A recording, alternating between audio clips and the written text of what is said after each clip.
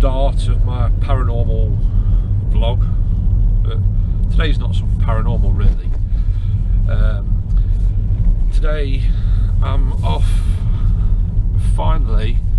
Just 1 second, let's let these people through. After a long time of waiting, and a lot of you that know me will know I've been waiting for my knee operation. I've got arthritis in my knee. I've had pre-ops where when you have a pre-op they have to operate within 8 weeks, and due to the current pandemic situation that we're in, my operation got cancelled. So I've basically heard nothing all year after phoning the hospital up and having what it could call a bit of a garden, just a little bit.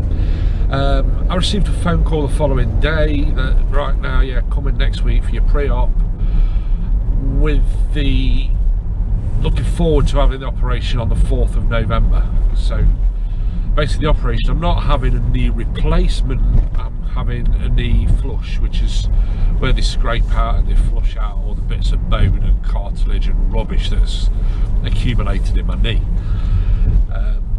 As a lot of you know, over the past probably 2 going on 3 years, this has actually stopped me doing much in the paranormal. I've not been able to walk far, I've not been able to do much really. The pain after walking's excruciating. Sometimes it just pops and that's it, I'm done. A few years ago, again, people that have known me a while know that I had an operation on my ankle. I basically ripped the tendons to shreds in my ankle kicking a punch bag, clever. And I had an operation on that to stitch all that back together. So I struggled along with that, managed to get that back working fine, managed to do quite a lot of stuff. I mean, there's a lot of you know been to a place in Nottingham called the Galleries of Justice. It's a massive place, 5 levels. By the time you've spent 12 hours investigating there, you know about it, your legs hurt. So obviously with my ankle I struggled along with that, but I did it, just suffered for a couple of days, and then my knees just totally put me out of the game. So here we are today. I just thought I'd use this as like an introduction really to the vlog. Obviously as time goes on, the vlog is going to be more paranormal type stuff. We're going to be going, hopefully, all being well, all over the country. At the moment we're very restricted, as all of us are, everybody in the paranormal community, we're very restricted as to what we can actually do due to the pandemic situation. I feel sorry, you know, really I feel sorry for the people who run the event companies. It's an up and down year for them. They had to cancel obviously a lot of events due to the lockdown that happened. Then we come out of lockdown, they rebook places, they get these events back on, and then they're having to cancel again now because of restrictions on the amount of people. So it's the customers of these paranormal companies that suffer, as well as the owners of the paranormal companies having to put a huge amount of work in just to keep customers happy and keep their heads above water. So yeah, it's not easy times. Venues, again, venues are suffering. I know there's the argument of venues charge way too much money, etc, etc, which we'll talk about probably in a future vlog. We'll get round to all the venue, but I'm not doing that now. But a lot of venues who rely on that income, they're struggling. They're having to find other ways of bringing some money in. As many of you know, I manage the ghost hunts and haunted nights at Codner Farmhouse and Castle. That got cancelled due to the lockdown and etc, COVID. We had to cancel a lot of dates there, and then we were looking at restarting up. We were allowed back in, so we rebooked some dates. And then I'm not into slagging anything, I'm not naming names, but a certain group who do a lot of lives on YouTube and Facebook decided that they'd go there and do their thing. The police, subsequently the police got called, complaints were put in from a neighbour of the site, and now unfortunately all paranormal events and activity, anything to do with ghost hunting, basically the paranormal, has been cancelled by the landowner. The building and the site as general has been up for sale for a while now. The sale seems to be going through. It's been gone through before then, backed out, cancelled, etc. But it seems now that the sale might be going through. So until the new owner takes control of the site and things are discussed with the new owner, then unfortunately there's going to be no more paranormal events at Codner. So fingers crossed, we're hoping that the new owner is sympathetic to it, realises the significance of the site, and we carry on. We'll just have to wait and see. But anyway, yeah, we're going to be travelling quite a few sites. There's a lot of local sites, free sites that I'll take you to. We'll walk around, just general, show you around these haunted sites. I'm also working on, I've got quite a few good contacts throughout the paranormal, so I will be bringing you, I won't call them interviews, I don't like the term interviews, it's more chats. I prefer the term chat. We'll be having chats with a lot of people, bring you different people's insights into the paranormal world.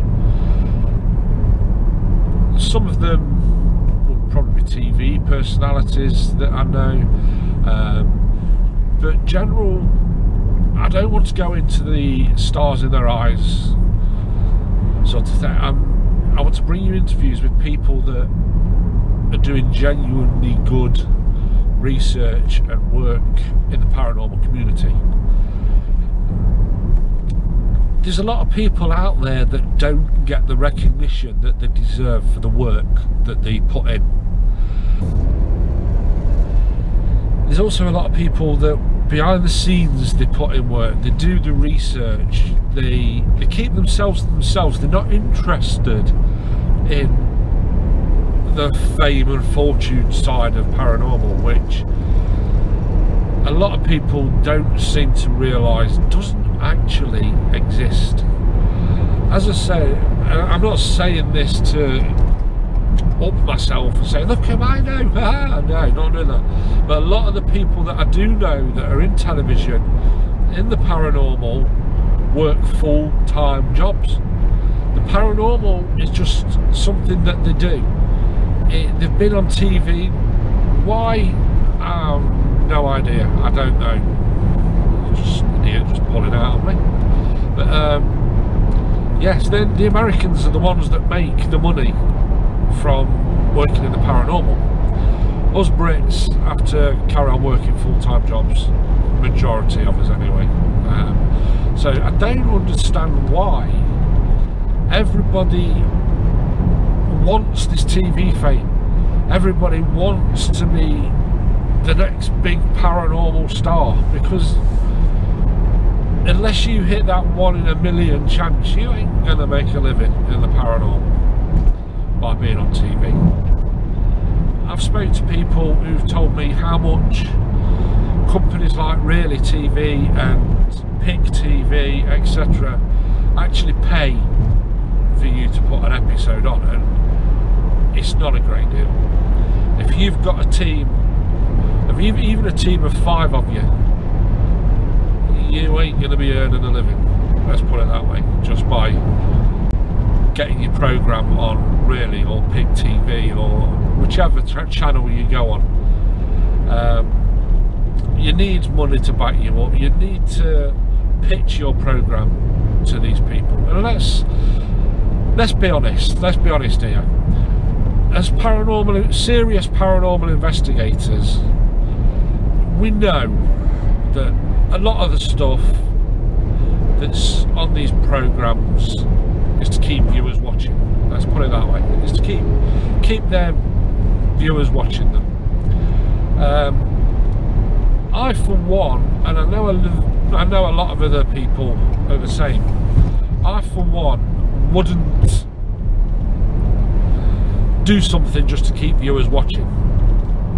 I'm trying not to say certain words here because I don't want to put any implications there, but there's certain things and I know a lot of other investigators wouldn't do just to keep a TV series, but everybody's different. Train of thought's gone all over the place here. This is my first vlog. I'm just talking as I'm driving to hospital. So yeah, TV comes with certain things that you have to do. So there we go. If you want to do it, you do it. You go for it.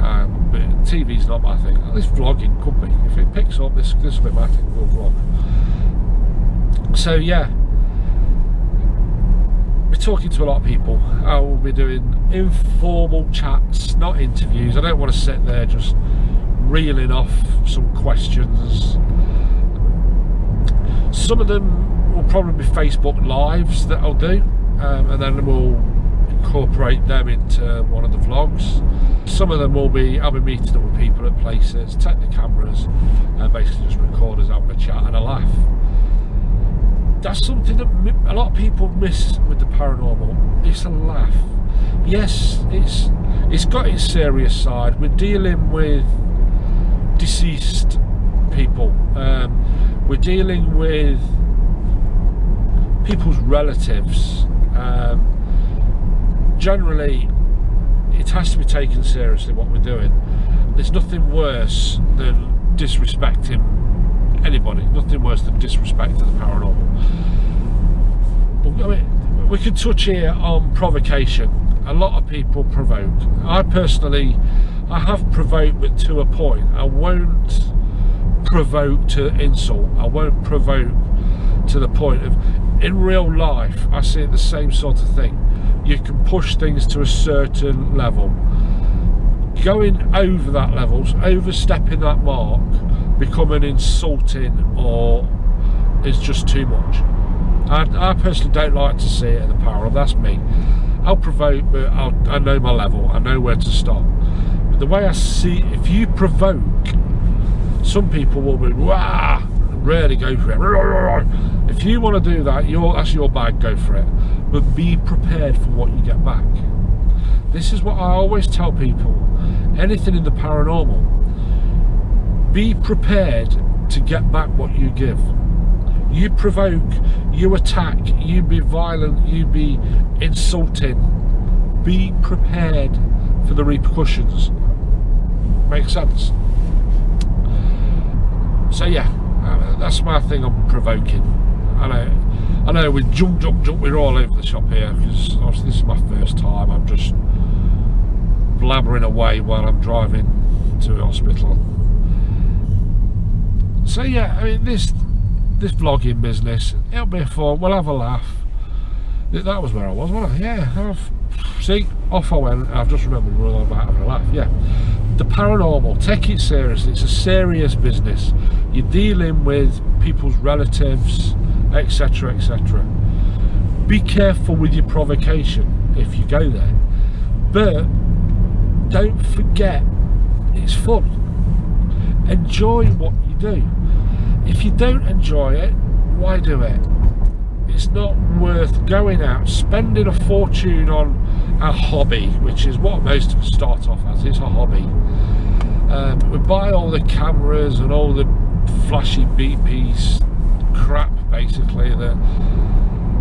Yeah, that's another vlog. I won't go into that. But anyway, we spend a lot of money on all this equipment.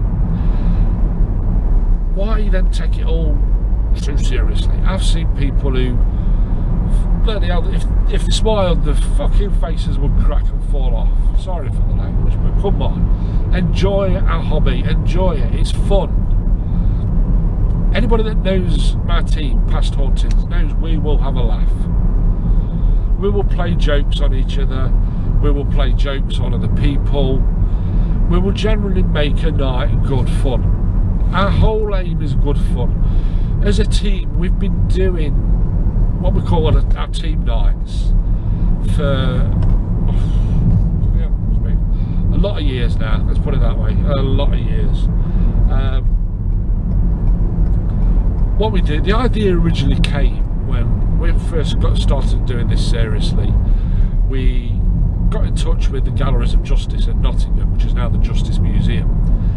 We thought, oh well, we'll hire that out, we'll go there and do our thing. But there's a team, we're in our team, it's all family and close friends.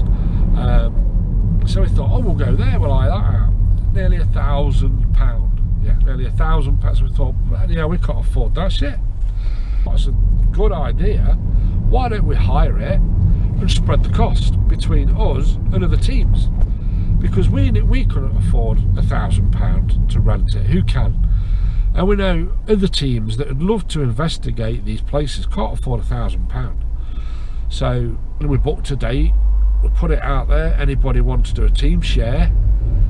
And you can get 40 people easily without treading on anybody's toes in the Galleries of Justice, because the place is massive. So we hired it out, we sold all the tickets, and everybody had an absolute blast.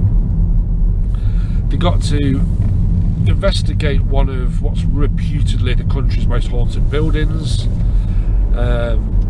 They got to do it at a good price. They got to meet other people, other teams. We built friendships that are still going now. I mean, you're talking, this was over 10 years ago.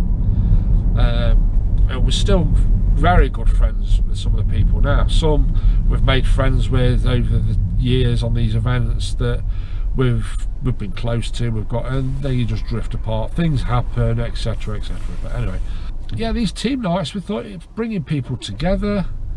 It's getting people a chance to investigate places at a good price, affordable. We don't make no profit. As a team, Past Hauntings, when we do our team nights, we don't make a profit. All we do is cover the costs. Galleries of Justice, tell you, it's £975 to hire, and then we round it up to 1,000, and that basically covers our insurance. We put on tea and coffee, biscuits. We do bring a nice spread for people to keep them going all night. And it covers the cost of that. We don't make a penny. Sometimes we've lost, but that's it. That's why we do it. These things will be happening again, hopefully in 2021. Yeah, 2021. So I don't even know what year it is. We've lost the year. These things will be happening again in 2021. These team nights, we're going to restart them again, and there'll be some of these vlogs done from there. I'll be walking around on break times and while we're all chatting, filming, talking to people, showing you around these places. So anyway, I'm waffling on like a lunatic here. Sat in traffic. I've got 18 minutes to get to hospital, which I should be able to do. So yeah, I won't be doing much sort of between now and Christmas, as in going out anywhere. I might do a few. If anybody knows on our Past Hauntings Facebook page, we've been out a couple of times over the last few days, just to venues, taking photographs. That's all we're doing. I can't call it investigating. We're at roadworks. I can't call it investigating because we're not. All I'm doing, we're turning up, taking anywhere up to 100 photos, getting home, sticking them up on our Facebook page to show people these venues, really, show people these places. They're only cemeteries and free place where you just turn up and take some pictures. It keeps people interactive on our page. People are spotting things in these pictures, which is fantastic. One of the members on our Past Hauntings page actually spotted something on one of the photos I put up, so I put another photo up that was similar. We thought it was like on the photo it looks like a misty figure of an angel coming over a gravestone or sitting on a gravestone. Put the picture up, and the guy called Kev, who was chatting with over Facebook, spotted a face. Now this face in this picture blew us away. We'd never seen it. We were more fixated on the full image of what would look like an angel or something coming out on this gravestone. But when you see this face, it's almost photographic. It's unbelievable. I'll stick it on this vlog. I'll put in a full picture and a zoomed in picture right about now. See what I mean? Did you see it that? Well, it blew us away. It's like, what? Why didn't we see this before? So this is another thing, sorry, I'm getting excited here, but this is another thing with the paranormal. When you take your photos, you do your filming, your footage, etc, etc, revisit. Look at everything with a fresh set of eyes. Don't just take everything at your face value, what you first see you've caught, or your first bit of evidence that you think you've got. Yeah, put it out, do what you want with it. Give it a few weeks or a few months, look at it with a fresh set of eyes. Even try and get somebody else to look at it and see what they see. Because this face was like, wow. And we took this picture years and years and years ago. And I've shared it many times on different things. Never seen this face. This face is unreal. So anyway, there you go. Maybe you saw what we saw when I popped it up. I'm nearly there now. I'm nearly at hospital. So I think that's probably it for this one. Yeah, I think next one we'll do might be going out somewhere. But anyway, I hope you enjoy my vlog, my yakking to the camera, my blah blah blah thing. Yeah, we'll do also, like I said, we'll be going places, we'll be talking to people. Are we doing one-on-ones? Are we talking about different ways that I've personally found to use equipment, different ways to investigate, why I investigate like I do, etc, etc. So there we are, we'll see how we go. And yeah, anyway, for now, bye.